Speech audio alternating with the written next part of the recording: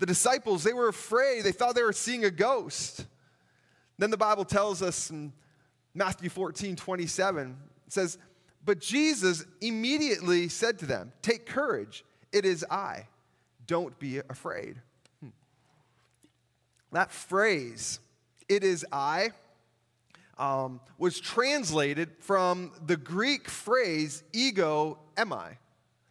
And if you can actually take that Greek phrase and you can literally translate it to "I am," and which is the divine name of God that we find from Exodus chapter 3, verse 14. When God is speaking with Moses face to face, God said to Moses, "I am who I am." You see, Jesus was declaring himself as the divine Son of God to the disciples. No, it's okay, I am. I am that I am is here. Don't worry, the divine Son of God. Don't fear, the God of Abraham, Isaac, and Jacob, the God who spoke to Moses face to face. It's okay, disciples, you were in the middle of the storm, the waves are crashing. You think it's a ghost, but no, it's I am, the divine Son of God.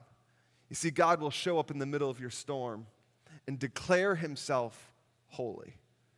Again, the winds might not die, the waves might not subside, the rain might not stop. But what you do next makes all the difference. What you do in the midst of the storm will make all the difference in the world. What does Peter do?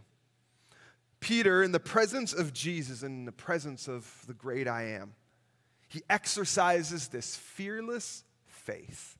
Fearless faith. Turn to your neighbor, say fearless faith. And Peter, he has this fearless faith. And in verse 28, we read, Peter says, "Lord, if it's you," Peter replied, "tell me to come to you on the water."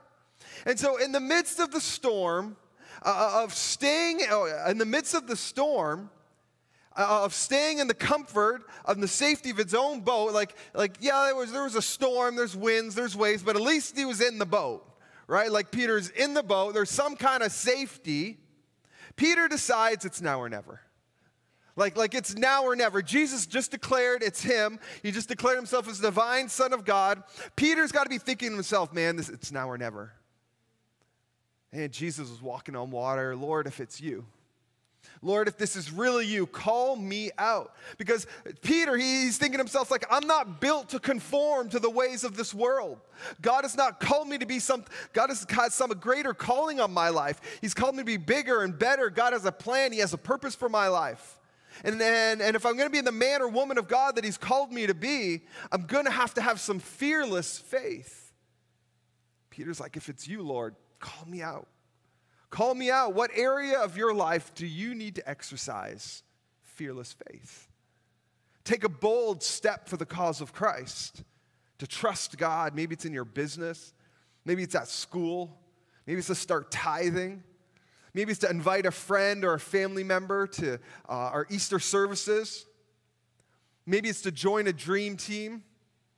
This coming Saturday, we have our Easter Palooza. It's a very special Easter Palooza that we put on. It's the Saturday, the weekend before Easter, and so it's this coming Saturday. And we have close to 200 people already signed up to be here, families and individuals with special needs. But we need volunteers. We need probably 50 or more volunteers. And so we need a good, probably 20 more volunteers. So as you leave today, I want to encourage you that if you can be here on Saturday to help us, to go out and sign up, because we want to make this event so special for our special needs community. We just want to love them. We want to show them the love of Christ to a community that's often ostracized by the culture and the world that we live in. We want to create a safe space for them to just come in and be themselves, to not be worried or embarrassed or anything like that. We just want to love on them. It's a phenomenal event, so please. But God's asking you to take some kind of step of faith. Because what I know is if we're going to be the men or women of God that he's called us to be, that if we're going to be the church that God has called us to be, it's not going to happen sitting in the boat. It's just not going to happen. Sitting back and watching, wow, that was pretty cool, Jesus.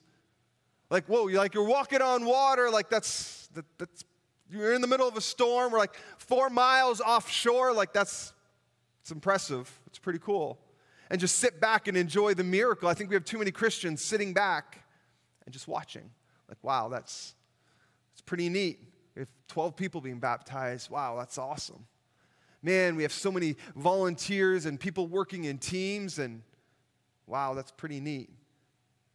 Too many Christians sitting back and just admiring from the sidelines. Like, wow, like, man, church is making a difference. And are you a spectator or a player? Are you watching? Are you engaged?